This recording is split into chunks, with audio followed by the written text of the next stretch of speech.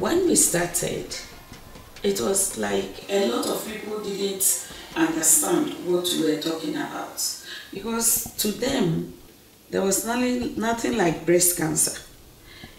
It used to be like a boil in the breast, but not breast cancer.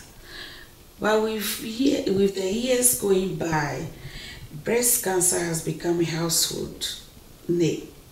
Everyone at least knows about somebody who has been affected by breast cancer.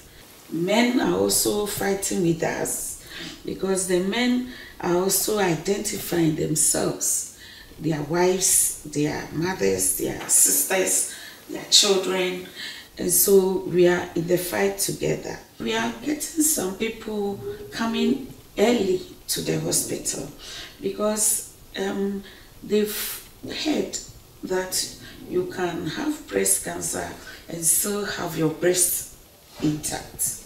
So some women are rushing to come to the hospital for breast conserving surgery to be done for them. And we also keep having our breast cancer survivors increasing with the years. The knowledge about breast cancer has increased dramatically. The difference is whether they know how to do their own breast self-examination or whether they are doing it at all. So we still have the challenge of having some women still coming late. And I'm sure that will take some time.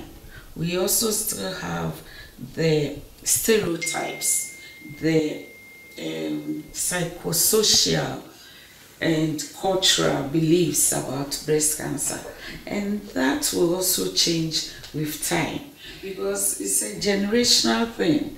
A lot of the youth are going to be educated, and so they will be able to read and write and check for information. By the time they grow up, they would have known a lot about the disease.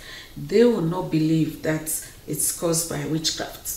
They will not believe that breast cancer is a spiritual disease.